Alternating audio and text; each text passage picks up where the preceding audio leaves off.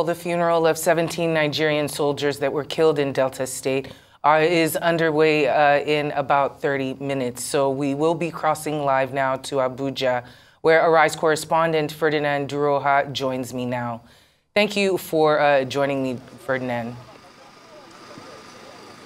All right, Ferdinand. Thank you so much, Hawa. Well, Yeah, I just want to get some information on the preparations that have been going into making this ceremony happen today.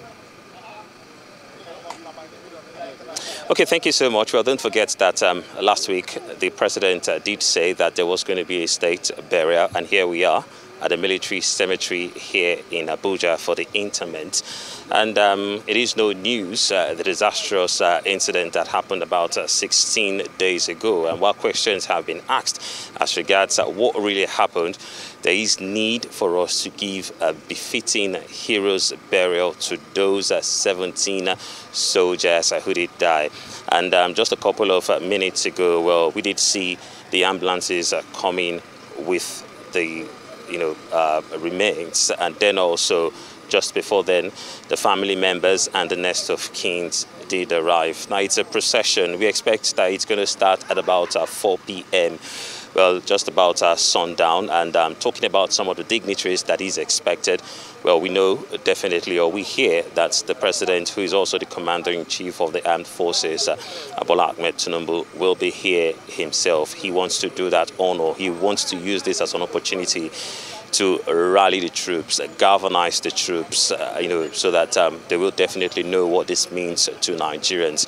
Well, we also hear that, some members of his cabinet will also be here. Well, precisely the Minister of Defense and the Minister of State for Defense. And we also hear that about 3 state governors, the governors of Delta, the governors of Bayelsa, and also the governor of Kano State, yes, will also be here. Well, those are the dignitaries that we know about. Immediately they begin to arrive, we definitely would patch in those live pictures. And it's certainly a solemn ceremony and will be quite a moment for the nation to watch. Can you give me the mood on ground right now? Even though you said it doesn't start till 4, we see some soldiers in the background, and of course you said the ambulances were arriving. What's the mood on ground?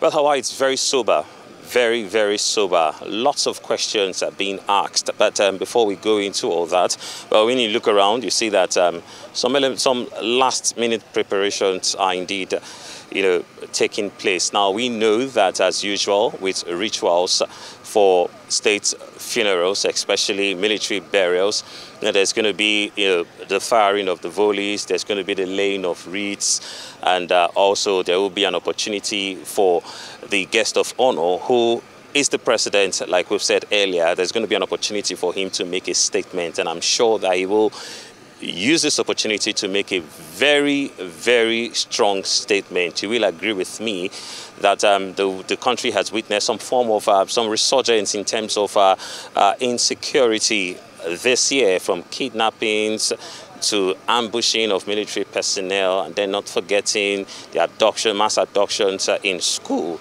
The last time we were here, if you want to remember, I think it was about June, July last year when we had that burial, just close to 100 days into the administration, when some members of the armed forces were ambushed in Niger State, and in a process of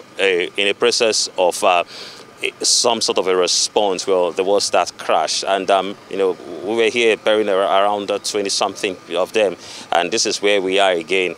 These personnel, these soldiers, all lost in the war against insurgency. That's exactly what it is all about. Either people taking arms against the state, or through whatever it was in Okwama. It is definitely clear that Nigeria, as we see it, Nigerians are not safe, and these soldiers doing everything possible, including laying down their lives. And so that's the mood. There will be a time for people, for perhaps 1 or 2 sober reflections, the laying of wreaths, the volleys, and some of the other traditional, activities that does take place in a military funeral.